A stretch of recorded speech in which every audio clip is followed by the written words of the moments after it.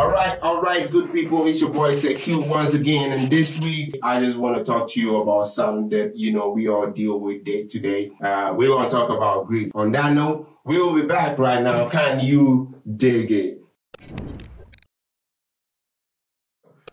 Grief is a natural response to a loss, or is the emotional suffering you feel when something or someone that you love is taken away from you or you lose them. I mean, often the pain of loss can feel overwhelming. You may experience all kinds of difficult and unexpected emotions, from a shock to an anger, to disbelief, to guilt and profound sadness. It is what it is. You're gonna feel all of this. The pain of grief can also disrupt your physical health, making it difficult for you to sleep, eat, or even think straight. You'll be sleeping and by midnight, 12 o'clock, you're gonna wake up like, boom!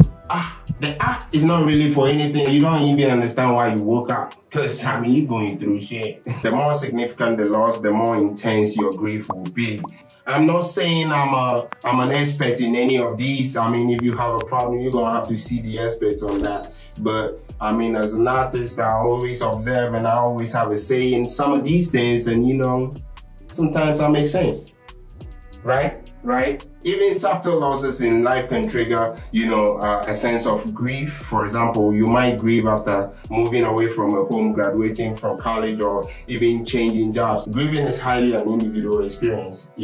There's no right or wrong way to grieve. How you grieve depends on many factors, including your personality and coping style, your life experience, your faith, beliefs, how significant the loss was to you, and so on and so forth. And there is no normal timetable for grieving. There are certain myths about, grieving, and, people be like, the pain will go away faster if you ignore it. But the fact of the matter is, trying to ignore your pain or keep it from surfacing will only make it worse in the long run. This is what sometimes even leads to, long-term problems like depression and so on and so forth. For real healing to happen, it's necessary for you to face your grief and actively deal with it. Now, myth number 2 would be, people be like, it's important to be strong in the face of loss. It is important to always wish for the strength of endurance. The fact is, feeling sad, frightened, or lonely is a normal reaction to loss. Crying doesn't mean you're weak. There's nothing that you gain by trying to act like you all macho about it. Macho folk are get it heartbroken by situations, If you let it out, it's better than letting it stay in and it will eat you up. Myth number 3 is if you don't cry, it means you aren't sorry about the loss. Not everybody cries in the face of problems. Crying is normal response to sadness, but it's not the only one. Can you dig it? Those who don't cry may feel the pain just as deeply as others who cry. They may simply have other ways of showing it. Some people just get quiet. Some people just isolate themselves sometimes. It doesn't mean that they don't feel the same way that you're feeling, or they are not sorry for what's happening. Number 4 will be grieving should last about a year. Most of the time, it's expected that widows in my country just grieve for a year before they can actually move on. There is no specific time frame for grieving. How long it takes differs from person to person, so this person might take like a week to heal, the next person might take a month, and some people could take years to heal. So we don't really have a time frame for this thing. Some people actually think that moving on with your life means forgetting about your loss. You can move on with your life and keep the memories of someone or something that you lost as an important part of you. In fact, as we move on through life, these memories can become more and more integral to defining the people that we are and who sometimes we become.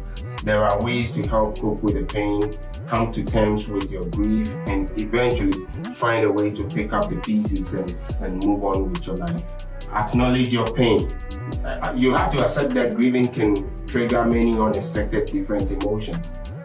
It can make you angry, it can make you sad, it can make you withdraw from people, and so on and so forth. So when somebody is close to you and they are going through a problem, you know, they are going through a grieving process, and you don't give them tough time for withdrawing from you, or, you know, feeling sad or being angry or something like that, but rather you can actually help them if you understand what is going on. The next one too is to understand that your grieving process is unique to you. So you need to understand yourself and help yourself deal with it. Seek out face-to-face support from people who understand what you're going through. Support yourself emotionally by taking care of yourself physically.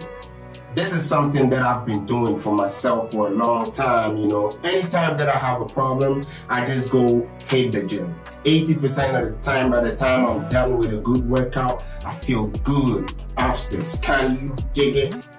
And the last one will be recognize the difference between grief and depression. If you think that you're getting depressed, you better, you know, seek a professional help. Let them help you go through that. Yeah, if you love this video today, just go ahead, give it a thumbs up over here. And, you know, if you're new to my channel, just subscribe and comment. Give me your peace of mind down here so we can also chop it up like we do all the time. Next week, we're gonna customize this.